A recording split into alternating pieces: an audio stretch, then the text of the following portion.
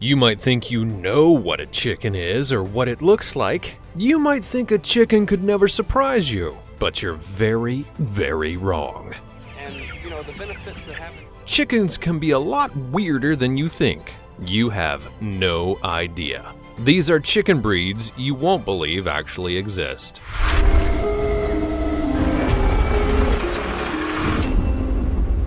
Number 15. Dong Tao chicken. What is up with this chicken? The Dong Tao chicken looks like a regular chicken on the top, but look down and it's kind of like Godzilla swapped legs with the bird. It's really weird. The giant-footed poultry is highly prized in Vietnam. A rare and unusual bird, Dong Tao chickens are named dragon chicken. I guess because it literally has dragon legs. Historically, the breed was so fancy that it was bred for the royal Vietnamese to enjoy, but nowadays, these prized bird legs can be seen on menus in luxury restaurants, and those spooky dragon legs, well, they're actually a delicacy. Dong Tao chickens are still mainly raised in the village of Dong Tao on the outskirts of Hanoi. These special birds are very expensive though, and they can fetch up to $2,000. To raise a chicken to be so valuable takes a whole lot of work. These are some super pampered animals. They're fed with a high-protein diet, and their feet have to receive extra care. And they're also washed in a mix of salt and tea in order to keep them in tip-top condition. As a Dong Tao chicken gets older, so do its features grow bigger. And one of the top-selling birds could take as much as 6 or 7 years of work in order to get them to such high standard, and with such big feet. Before we go on, like this video, smash the subscribe button, and click the notification bell right now, or this centipede will crawl on your face when you're sleeping. Number 14. The Onagadori breed. What a fancy pants this chicken is. Such a proper show-off. The Onagadori is an ancient breed of chicken from Japan. Developed from a pretty humble, regular old sort of chicken, but over time was bred to grow an absolutely enormous tail of feathers. This tail often exceeds 1.5 meters in length, but there are some examples that have been a massive 12 meters long, about as long as a city bus. Breeders of this special kind of bird go to great lengths to keep the chicken's fancy tail in tip-top condition, and it is actually possible to prevent the tail from molting, allowing it to grow a staggering 1.3 meters per year. Just to give you an idea of how fast that is, your hair usually grows at a rate of about 15 centimeters per year. I wonder if you can actually see this chicken's tail growing in real time. Due to the incredible amount of effort that breeders put into developing and caring for their frilly-bottomed poultry, these birds are exclusively ornamental and are generally presented for prize winning and such in shows rather than being consumed. That wouldn't be good ergonomics. Number 13. Polish chickens. Now, these chickens have some serious barnettes. The hairdos that Polish chickens are rocking are straight off of a catwalk at a Paris Fashion Week. The styles and colors of feathers that the Polish poultry can have do vary widely, and they can have quite a neat pom-pom do or shaggy mop. There are more hairstyles amongst these ladies than you'll see even amongst a premier soccer league team. It's not all glitz and glamour though. Their feathered heads are especially vulnerable to really gross infestations from mites and lice.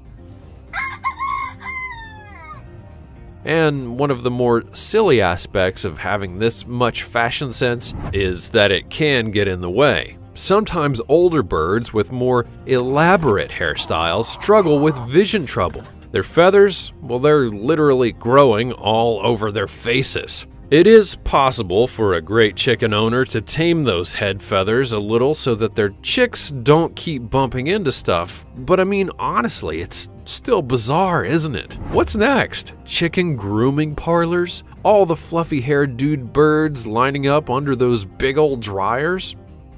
Number 12. The Iamsemini chicken breed. This is one unusual chicken, and maybe the rarest one in the whole world. The glossy black feathers on the outside of this bird are also a clue to the color on the inside of this breed of chicken. That's right, the Iam Simini has black bones, black flesh, as well as black feathers. It would definitely be surprising to bite into your chicken tenders and discover that they were black inside, wouldn't it?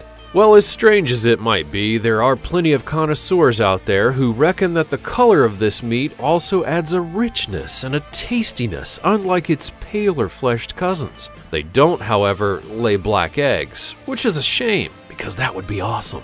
Scientists have discovered that the Iam Simini chicken is one of a very few breed of animals who have a condition called fibromelanosis, meaning that the birds make so many pigment cells that these migrate to parts of their bodies that don't usually receive color like this. It's caused by a mutation in the genes, which may well trace back to a chicken even thousands of years ago. These hyper-pigmented chickens are highly sought after amongst breeders and fancy diners alike. A juvenile chicken can sell for as much as $400, so you're not likely to discover that your takeaway chicken burger has suddenly been switched out.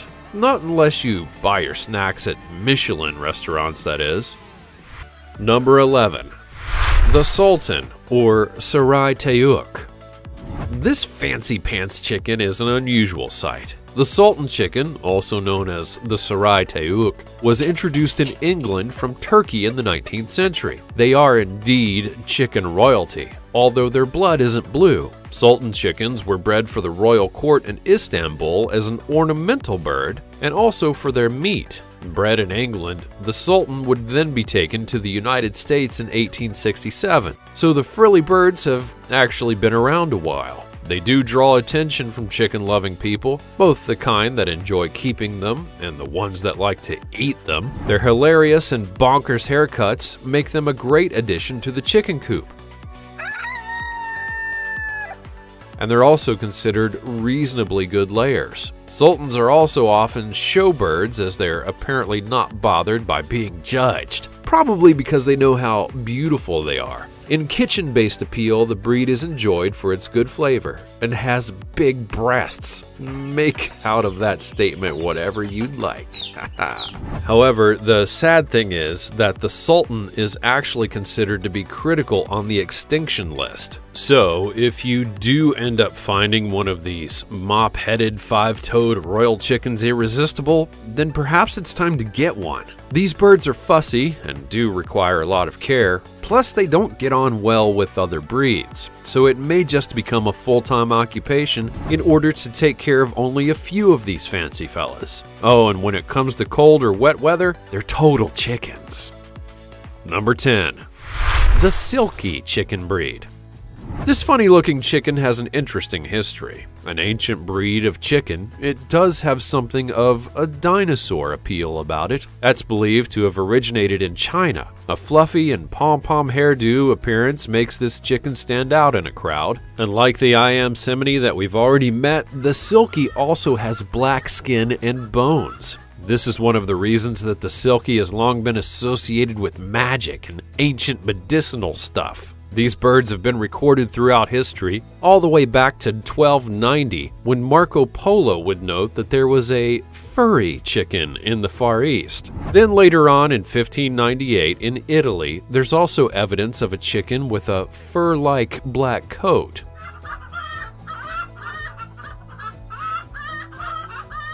So, these fancy guys have been making people stop and look for centuries. When they were introduced to the general public in Europe, it was often as part of a traveling carnival, where they were said to have been bred from rabbits and chickens and were shown as bird mammals to gawping 19th century crowds. Still turning heads in the 21st century, these bonkers-looking balls of fluff are popular as pets and as showbirds alike. They're big softies, enjoying being cuddled, which is, well, really just since they're so fluffy, it's impossible not to touch them. Word of warning though, don't get them wet. not in a Gremlins after midnight kind of way, though it would really be interesting to see. Their feathers aren't actually waterproof, and they can catch a chill faster than a Victorian lady in a melodrama. So you're going to need to get the blow dryer out, or that delicate little bird might literally catch their death. Number 9. Rumpless Araucana chicken. Well, I've seen a bunch of chickens with hilarious hairstyles, but how about one that sports a frilly collar like a Tudor monarch and lays blue eggs? The rumpless Araucana really is rumpless. These chickens have a small bottom, where others are known for their fancy rear ends and frilly tail feathers. The Araucana keeps its decoration around its neck. What this bird may lack in the posterior, it makes up for in other charms. So the keeping and breeding of this breed remains popular, if frankly even a little bit odd. The tufts of feathers around the bird's neck are actually positioned just below where its ears are. So these are often referred to as tufted ears. I'm not really sure how good their hearing is, with them being all stuffed up with fluffy earmuffs, and this, along with the chicken's unusual lack of a butt, is the feature that breeders are most interested in. It is also apparently what makes the breed so difficult to rear. Haha, get it? The tufted ear gene also causes the most problems in getting these extraordinary birds to survive. All of this intense breeding has made a gene that makes them frilly, but also a gene that will likely kill them before they even hatch. You just have to wonder what it's all for, really. Number 8. Sarama chicken. These mini chickens are a bantam breed, so they're just little dinky creatures. They measure at a super cute 6 inches on the lower end of things and up to 10 inches otherwise. Their diminutive stature ensures that these little chaps are really popular as pets, and they come in every color of the rainbow too. These chickens are posers though. They've been bred to be show chickens, and they certainly know how to strike a pose. They can actually be trained to do it. Did you ever imagine there was such a thing as a voguing chicken? Sarama chickens are a really funny shape, and some of them are known as ball shape. They're really uptight with a round, sticky out chest, giving ball-shaped chickens a super confident strut. Then there are apple-shaped Sarama. They have a lower but still poking out sort of chest. However, the really weird ones are the dragon Sarama, the super extreme version of the breed that looks like it has all the right chicken features, but they've been put together in the wrong order. The dragon Sarama has such a high breast that its head is lower than its chest, which is completely bizarre and frankly really uncomfortable looking. Honestly, is this chicken even a real thing? Because it just looks so wrong, and I can't get my head around it. And neither can it by the looks of it. I doubt it even has ever seen its own feet. It's just strange. Number 7. Scots Dumpy. Dumpy would be the right word for these short-legged creatures. Scots Dumpy chickens have round big bodies and teeny super short legs. A combo gives them a waddle when they walk. So they're also known as crawlers, bakies, and creepies. Imagine the nicknames in a lovely Scottish accent if you can. I can't do one though. The ancestors of the Scots Dumpy breed can be traced all the way back to 900 AD, when it's believed that the Picts used to keep similar chickens in their camps. The chickens would warn of any approaching enemies. Clever old things. Such excellent guard birds. The current day Scots Dumpy has been bred for at least the last 100 years in Scotland. These fancy feathered birds have different colorings. Black and cuckoo are their traditional breed colors, and there's some of the more beautiful chickens out there. Also good layers as well. It sounds rude, but it's actually not. It just means that they can lay a lot of eggs. Number 6. The modern game chicken. From the shortest legs to the longest, these guys look like a chicken that someone has done a Stretch Armstrong number on. These crazy tall, long-legged, long-necked modern game chickens are now kept purely as an ornamental bird, but it does have a much darker history. Cockfighting used to be a popular and gross pastime in Britain. The blood sport was made illegal in 1849. However, enthusiasts of these fighting chickens decided to actually breed a version of the bird to take to chicken shows instead. Now, it all does sound a little bit sus if you ask me, but if they say so. Anyway, if you look at the strange birds, you can actually see their heritage in their upright stance and really abnormally long legs. These were features that were desirable in a fighting bird, the legs and beak being the weapons in a cockfight. Modern game chickens may have shaken off the fight-to-the-death history of their ancestors, but they still look pretty mean. This chicken is going to want the aisle seat on that flight, that's for sure. And if I were you, I wouldn't really argue with them. Number 5. Sicilian Buttercups.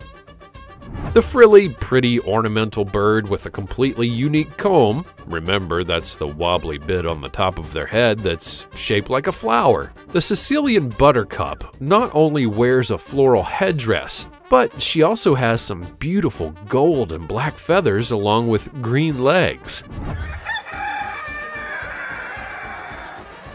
This chuck is a snappy dresser. They also have a reputation for being a little bit flighty and chatty. But these busy birds remain firm favorites in Sicily and have made the journey from the old country all the way across the Atlantic to become a popular bird in the good old US of A.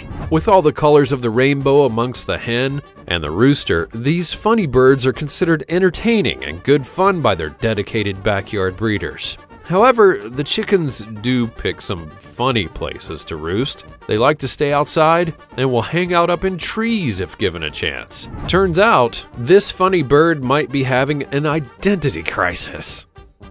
Number 4. Seabright chickens. Now, these are some really pretty chickens. All dressed up in lace and teeny-weeny, the Seabright chicken has a dedicated group of followers and delights wherever it goes. The Seabright chicken's history is rather long, though. It's believed that the bird was named after the guy who actually developed them during the late 18th century and early 19th centuries.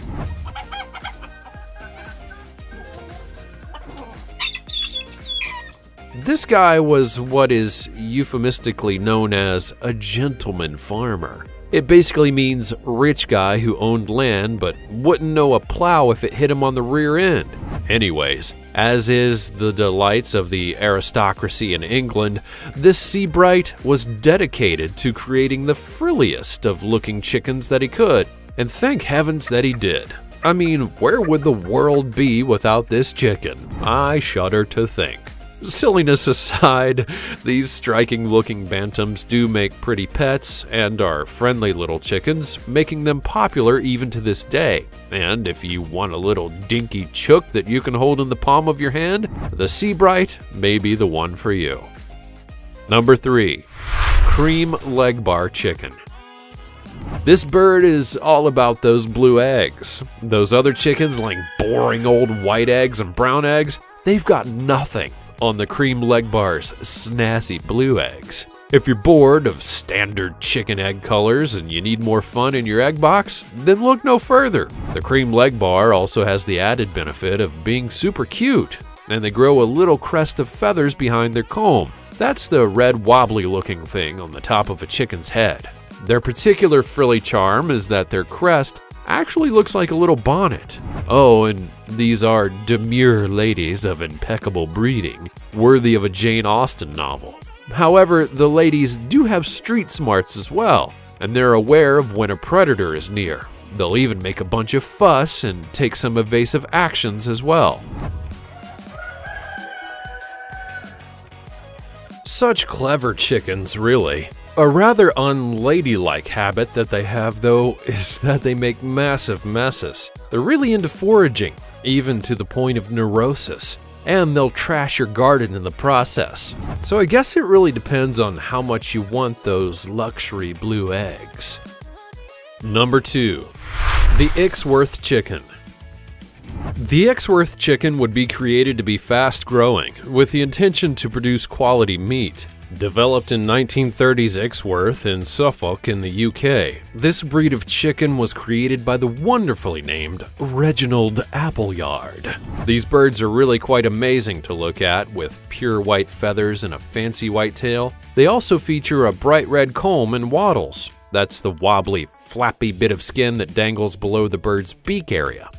In the 1970s, there was a moment when it really looked a little bit ropey for this British breed. Like many chickens during the decade, the Exworth suffered near extinction. During that decade, many historic and ancient breeds had actually fallen out of favor with small coop keepers, as the way that people lived, and more importantly obtained their food, changed completely in the era. Where they were yesterday, this morning we're going to move them forward, and you know the benefit to having. It was easier and cheaper to just go buy your food from a shop rather than grow and raise your own. However, if it weren't for a few enthusiasts, and no doubt a few attempting the self-sufficiency craze of the time, this breed and many others may have died out completely. Number 1. Naked neck chicken. Now, this chicken does have something of a Nosferatu vibe about it, that's for sure. And as the naked neck chicken hails from Transylvania, perhaps there's a good reason for that. What a weird and long and scrawny neck this bird has. The Transylvanian naked neck chicken is what happens when people try to make a breed of chickens that is especially good for eating and also a bit easier to pluck. Creepily though, this bird seems to have been literally designed as close to pre-plucked as possible, while still being able to keep warmish. Although I imagine they'd appreciate a nice woolly scarf on a particularly chilly day. They're susceptible to a spot of sunburn if they don't get enough shade in the summer. With 50% fewer feathers than other breeds, the hard work of plucking these birds for the crock pot is already halfway complete. They're a very popular breed for cooking, as their reputation for making a particularly tasty roast chicken would suggest. These funny-looking birds are kept by many in France just for that purpose. So, bon appetit! Now, I never actually knew that there were so many weird chicken breeds out there, and also so many talented ones as well. Which of the ones on our list surprised you the most? Or are you just hungry for those chicken tendies now? Let me know all about it in the comments below. Be sure to check out the other cool stuff showing up on the screen, and I'll see you next time.